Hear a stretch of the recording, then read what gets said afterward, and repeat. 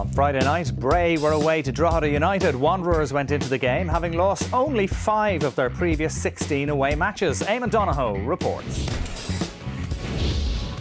A chance for Bray to keep Dundalk at arm's length in the race for 6th place.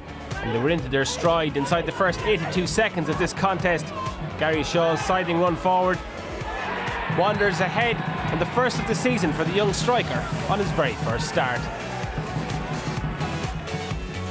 Drogheda's win over Galway last week seemed like it had injected some life into their flagging season.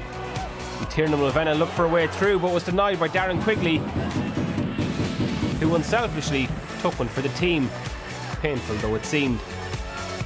It was the best that United could manage in a first half showing that angered manager Mick Cook, and they were soon on the back foot and had Stephen Trimble to thank after he was alert to deny Jake Kelly.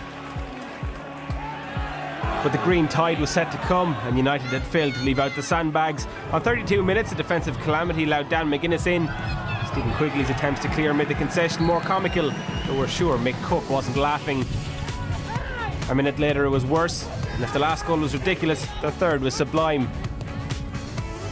Still, the Drogheda defence appeared lethargic, but let's not take too much from the build-up, which was eventually finished by John Mulroy.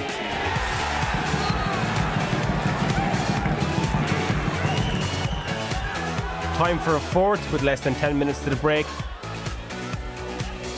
Gary Dempsey scoring, Bray's third in 5 minutes, and at the end where Dempsey scored for St Pat's, a first following his return to the league in 2008. The announcement that a season ticket had been found at half-time was perhaps forgivable given United's poor first half, and Bray were out to make this one a rout. But Kelly couldn't connect with Shaw's cross. A win for Bray next week will guarantee that they finish above Dundalk, but they were anxious to keep the tempo up against the other County Louth side. Dan McGuinness narrowly missed a spectacular 5th.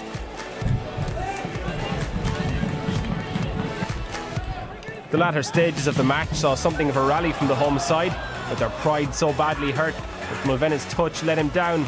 No cause for concern for Pat Devlin just yet.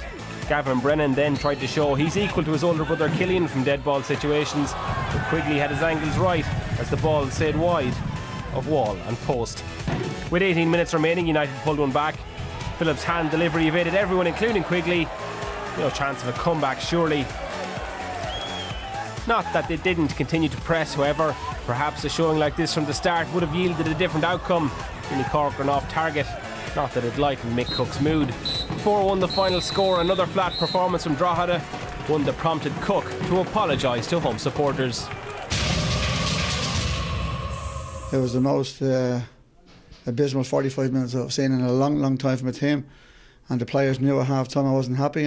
But in fairness, the supporters stayed right to the bitter end, and I felt that they needed an apology, and that's why I went over to them. We just don't have the funds to sign everybody back, so I'm sort of saying that in the nicest possible way, but we'll do our utmost to make sure we retain as many of the squad as we can. But we're very honest out in Bray. We're not going to tell lies. It was difficult last year, it's going to be more difficult this year. The players like the club. It's a nice little club. We're very fair to everybody, and we'll try and do our best to keep as many as we possibly can. But if anyone wants to go, they go. There's nothing we can do about it.